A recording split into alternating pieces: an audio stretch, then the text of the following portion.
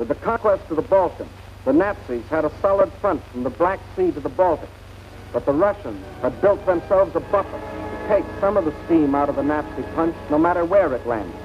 But where would it land?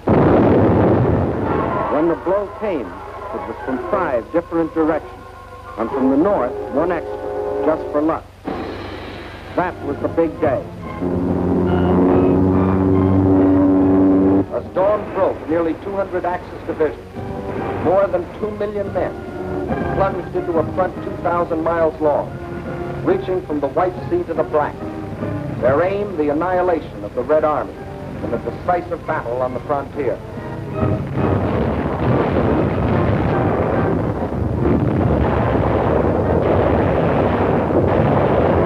The offensive started along the whole length of the front, but was concentrated on 3 main objectives: Leningrad, Moscow, and Kiev, the capital of the Ukraine.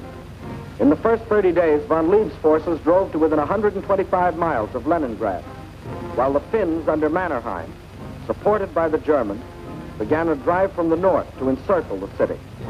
In the center, von Bock's army plunged 480 miles into Soviet territory. One Russian city after the other was overrun by the invaders.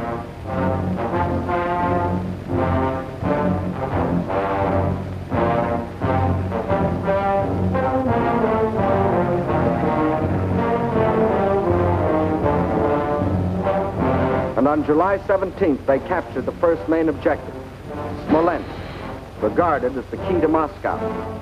Simultaneously, in the south, von Rundstedt's forces cut deep into the Ukraine.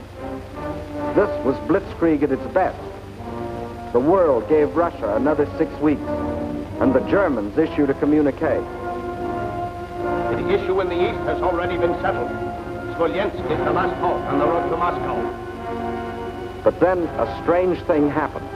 For the first time since the mighty German army started its career of blitz, smashing into submission one European country after the other, that same German army came up against a country that did not submit.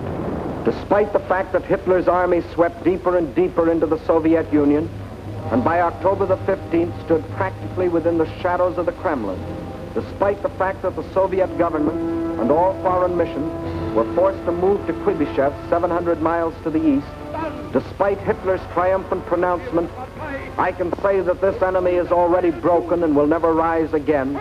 Despite the fact that by December, 500,000 square miles of Russian territory, an area equal to the entire Middle Western United States, had fallen to the invaders. Yes, despite Russia's loss of her best agricultural areas, her most thoroughly developed industrial plants, millions of her people, thousands of her tanks and her planes, despite everything, those 6 weeks had lengthened into nearly 6 months, and the dread Nazi blitz had spluttered, stumbled, and finally died. What had happened here? Let's try to analyze it. First, in this titanic struggle, not only 2 armies, but 2 fighting methods,